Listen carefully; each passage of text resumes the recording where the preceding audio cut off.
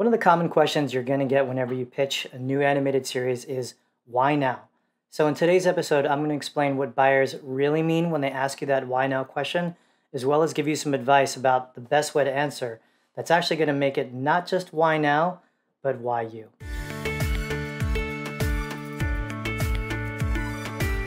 Hey there, welcome back to Surviving Animation, your guide to making it in the business of cartoons. My name is Eric Calderon, and today we're talking about the why now question. But before we go further, I'd like to thank today's sponsor, which is Nucleus Gallery in Alhambra. So since about 2014, Nucleus has been a real friend to the animation community. They highlight a lot of artists' works, they have a lot of gallery openings, they have a lot of teaching events, and I actually spoke at one of their events at the end of 2020. So this Saturday, Gallery Nucleus is actually holding a retrospective on the great anime company Studio 4C. So at that virtual event, they're going to be bringing the director of the anime Children of the Sea, Mr. Ayumu Watanabe. They're also going to bring the founder of the company, Eiko Tanaka, and they're going to have prints from some of the great films in Studio 4C's portfolio that they're actually going to sell the original pencils for. So stuff like Children of the Sea, Genius Party, Eternal Family, and actually one of my favorite anime movies of all time, Mind Game. So if you go to Gallery Nucleus's website, which I will put a link below, you can get the information about the event. The actual virtual Q&A with the director is going to be at 6 p.m.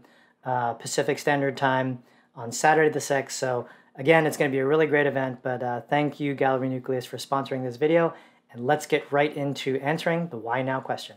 All right, the why now question is basically divided into two specific categories. The first category I like to call the external, social, political, and the second category I like to call the internal, or within the confines of your own story structure. So let's start with the first one. So when a buyer or a person who's in front of you asks, why now?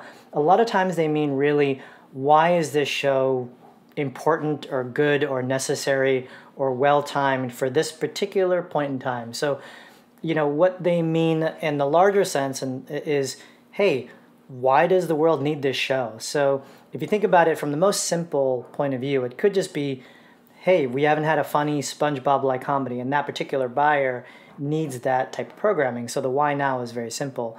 But when you kind of take a step back and you try to figure out why your show is really important now, you have to take a lot of external factors into play. So maybe this is the right time in culture, maybe this is the right time in society, maybe this is the right time in politics to kind of say, hey, this is an important story now. So I will say that as your animated concept goes higher and higher in the demographic target, so let's say it's an adult show or a show that's meant for a real discerning, kind of mature audience, then the why now has to be a lot more hotbed. It has to be a lot more relevant to us, to the point where we actually kind of really are worried about this question. Maybe you have a pitch about interstellar space cops, and you decide, hey, the why now of this show is that one is extremely conservative and one is really liberal. So you're really presenting a show that at its core talks about a problem that we worry about today. So, that is like the external, social, political version of why now. So the other version, the internal version of why now, is actually within the logic of your own story. So, you may have characters, you may have setting, you may have a great world, but your story doesn't propel forward until you have answered the why now question. So, here's a dumb idea. Maybe you have a show about a tennis player in Sweden, and, their life is forever changed when, I don't know, like aliens abduct him and take him to another planet. At the same time, those aliens' enemies actually destroy planet Earth. So now you have the last tennis player in the whole universe who's got to play tennis. So yeah, I know it's a terrible idea, but what that answers is why within the construct of your own story, that character has to activate now. So that character's story begins now. So that is the why now of the internal version.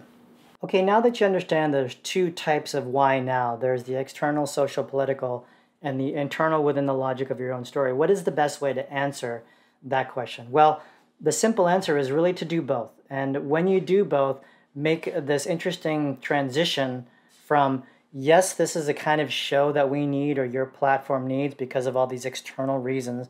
And then as you get into that, into your story, explain how your story and your settings and your character require the instant propulsion of this story because this character has to begin acting now because of whatever reason. So when you have all that flowing, the thing to add at the end, which is the real kind of secret sauce of the why now question, is attach yourself to those two ideas. So on the external, social, political, you want to say, hey, I am the best person for this particular topic for these, reasons, whether it's my experience as a writer or creator, whether it's my specific culture, where it's my point of view, or it's something that I've proven through my past works. You know that when it comes to this subject matter, I'm the best person to talk about it. So then as you go into the internal version of the why now, you want to flex your ability as a creative and say, that's what I put all those things into this here.